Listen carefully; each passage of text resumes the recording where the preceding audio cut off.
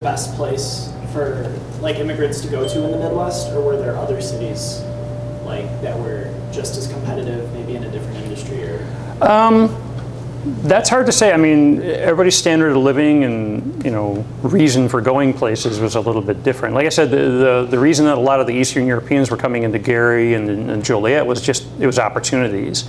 And so they were going to have money, they were going to be in an established town, they could find housing because it was already there, not like they had to build, from the ground up.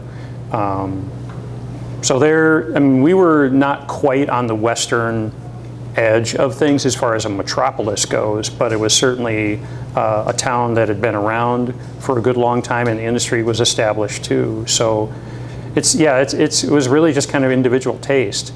Hard to say.